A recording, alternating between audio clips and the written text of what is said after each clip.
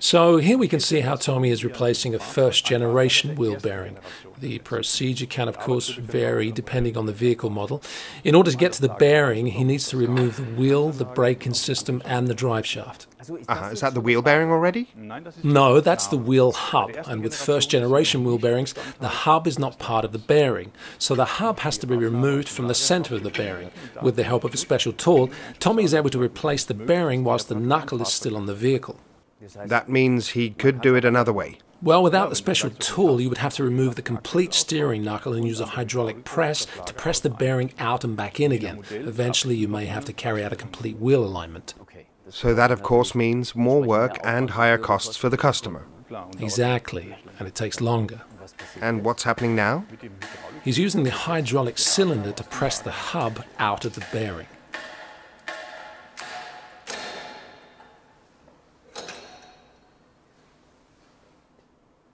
In most cases, the inner race of the bearing will be stuck to the drive flange. So it gets pulled out too? Right. So the wheel bearing is totally destroyed and it's impossible to use it again? Correct. And the inner race has to be removed from the hub in a separate procedure.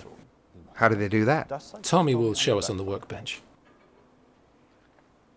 Here Tommy is using a special tool for removal.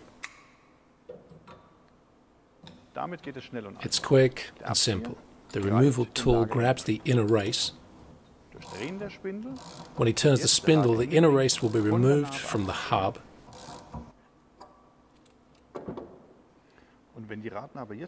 If the hub is in good condition, it can be used again. So now back to the vehicle.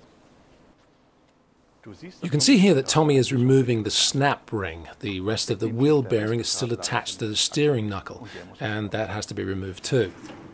Wow, he really does have an impressive range of tools. Does he really need all of them?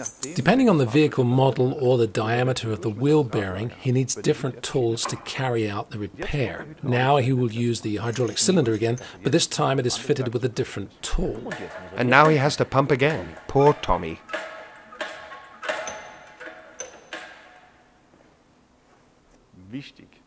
But take note, before fitting the new wheel bearing, the bearing seat has to be cleaned and checked thoroughly. Okay, I understand. So, new wheel bearing? Hey, you have to be careful with that. What? But why? Here we have a wheel bearing with an integrated magnetic encoder. It captures the rotational speed of the wheel for ABS, ESP and alike. If you were to lay the encoder side close to a magnet, like for instance this magnetic rod, you could damage the encoder and the rotational speed wouldn't be captured accurately. So that means the wheel bearing is broken even though it's brand new. Exactly, so it's best to leave it in the packaging for as long as possible and take it only out when it's really needed. Okay, but there are several other components in the box. We always provide additional components if they're necessary for the repair, all OE quality components of course. Here we have the nut for the drive shaft and the circlip for the bearing, fittings for the track rod end, or the braking system could also be included if needed. And what are the notes about? That's the fitting instructions, and they are very important. In fact, this one describes exactly what I told you about the magnetic encoder. It's important to know which side the encoder is so that the bearings can be fitted the correct way round. And this is where you can use the card. Oh yeah, you mean this card? Yeah. How do I use it? What can I see? The card will show you which side of the bearing includes the magnetic encoder. Okay. So now that Tommy knows, he's prepared the tools and is ready to go. Let's go. It's important that the tool is placed carefully and not tilted. Otherwise, the wheel bearing seat could be damaged during assembly. When the wheel bearing is in position and the tool has been removed, the snap ring can be fitted, but make sure the opening is pointing down.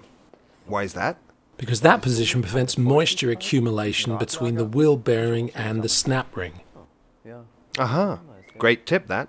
So now the wheel hub will be pressed in and then everything else can be put back in place. Drive shaft, braking system and wheel are fitted. Of course, everything needs to be fitted using the correct tightening torque recommended by the vehicle manufacturer. And you can find these torque settings on REPXPERT, our online garage portal, can't you? Exactly.